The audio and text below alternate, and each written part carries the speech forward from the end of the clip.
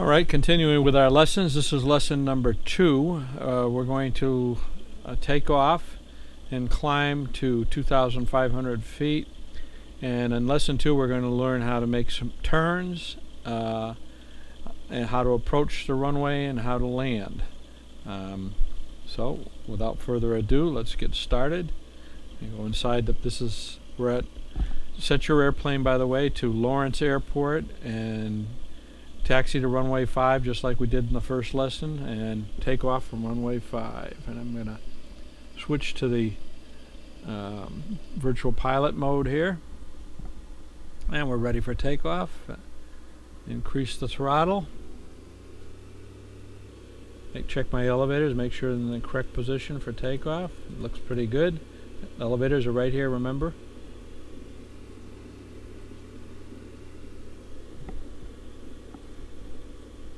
And we're off. Remember, when you climb with full throttle until you get to the altitude you want, and then you push the yoke forward to push the nose of the airplane down. Then you adjust the elevator to relieve the pressure, the back pressure, until the plane flies practically by itself.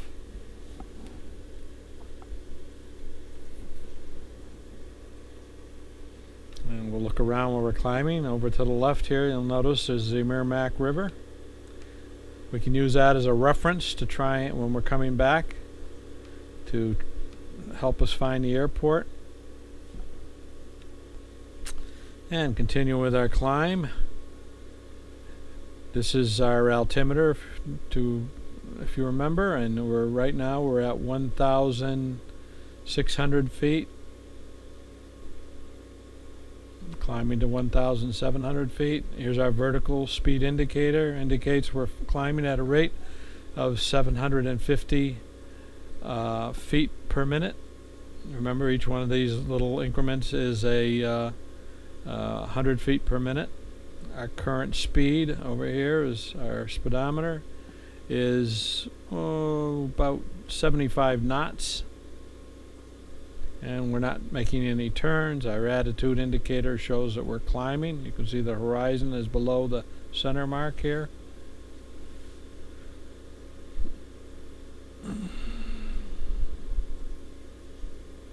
And we're approaching 2,300 feet.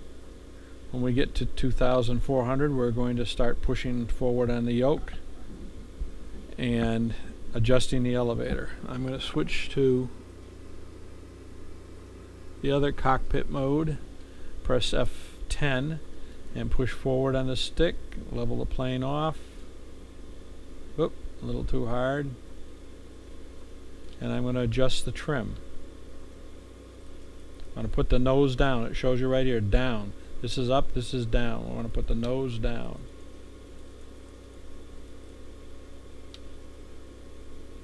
Oh, one other thing I forgot is we're supposed to cut back on the throttle.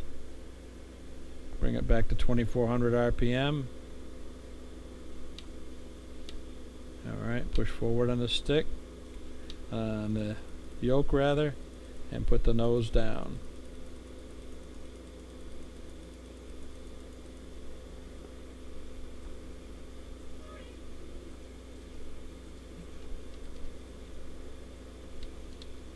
Alright, we're right at 2,500 feet now.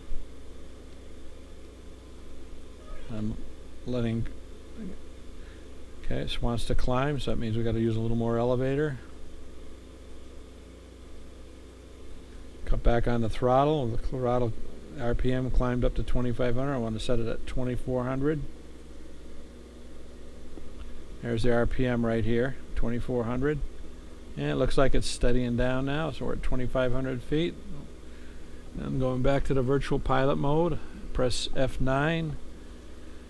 The other cockpit mode was F10.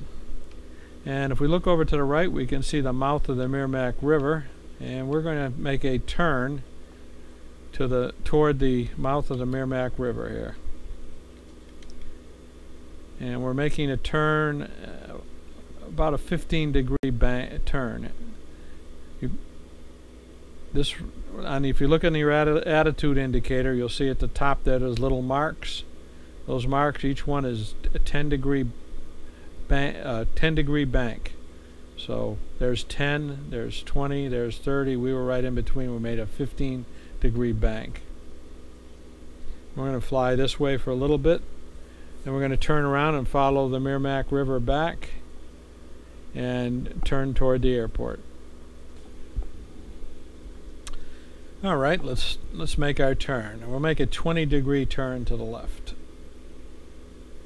Now, as you turn, the nose wants to go down because we're losing lift, so you have to pull back on the yoke a little bit. Sometimes you have to increase the throttle a little bit as you do that. Try and maintain your altitude as you turn. There it is, right at 20-degree bank. I'm going to keep turning until we see the Merrimack River.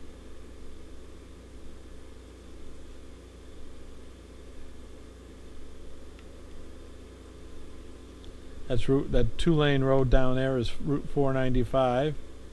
So the river should be coming up any second.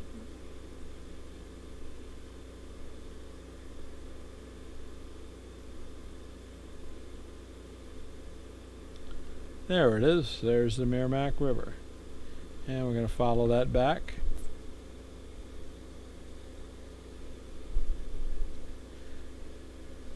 Now, if you increased your throttle when you made that turn to stay level, don't forget to cut it back a little bit once you've completed your turn. And I already see the airport. Most airports have what's called VASI lights. I'm not sure I pronounced that right. It's V-A-S-I lights. And they're lights that show you when you're on the correct glide slope. And you can spot them from quite a ways off. If you look straight ahead now, you'll see there's a little red light. That's Lawrence Airport, and that light is right at the threshold of the airport. When it's all red, it means you're too low. When it's all white, it means you're too high. Now, I just know it was all red and it just turned white. We're pretty far away, but it's hard to say whether it's white and red. When it's white and red, you're on the correct glide slope. So it was white. It looks like it was red, rather. It just turned white, so that means we're probably in the red and white. We should start thinking about coming down right now. Also, we're not quite lined up with the runway, as you can see. So we should track to the right a little bit and then come left to line up perfectly with the runway. And we're going to cut the... First thing we have to do is slow down. So we cut the throttle all the way and just hold the nose up with the yoke. And you'll notice the speed will bleed off very quickly. Once it gets below that gray mark, you can put in a notch of flaps. And since I'm going to make a direct straight in landing, we're going to go full flaps. Put in all 30-degree flaps. We're going to once you do that, you should adjust the elevators up. Bring your nose up and increase the throttle.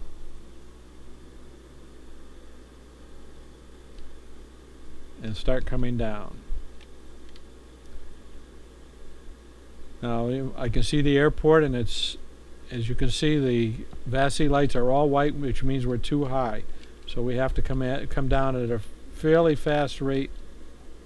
So I'm going to cut the throttle back quite a bit.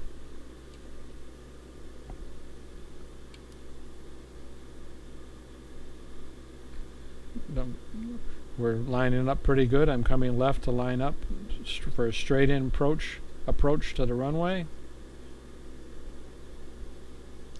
Okay, that looks good.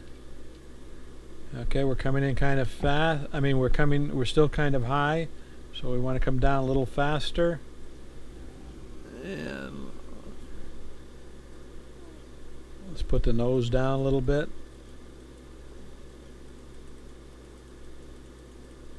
With the elevator. There we go.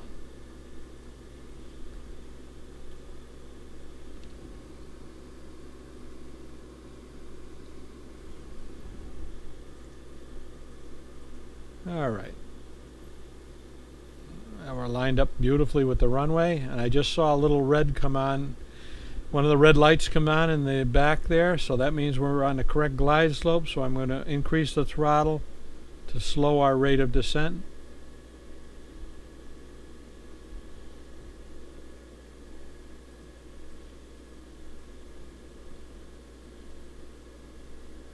Okay, we're lined up perfect.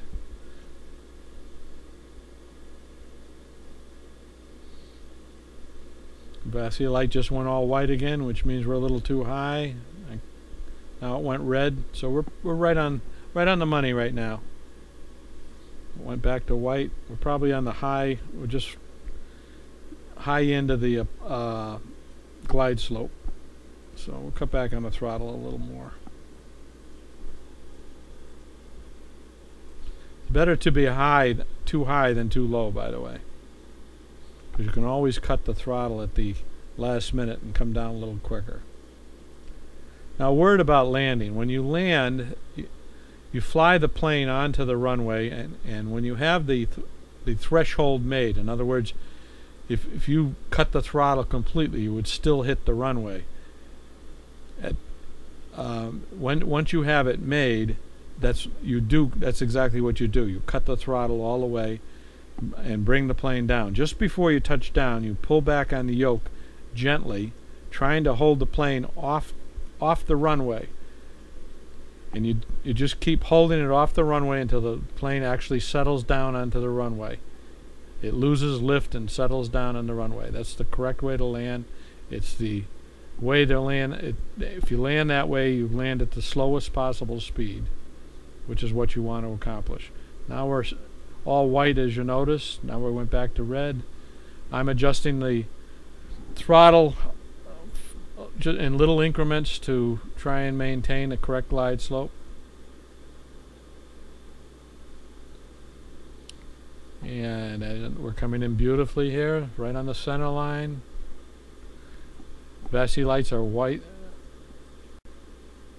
are red and white. Alright, now we have the runway made. I'm cutting the throttle, and I'm trying to hold the plane up. Trying to hold it up. Trying to hold it up. Not too much, though. You don't want to overdo it. And we landed.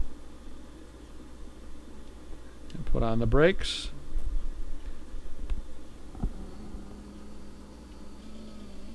Put up our flaps.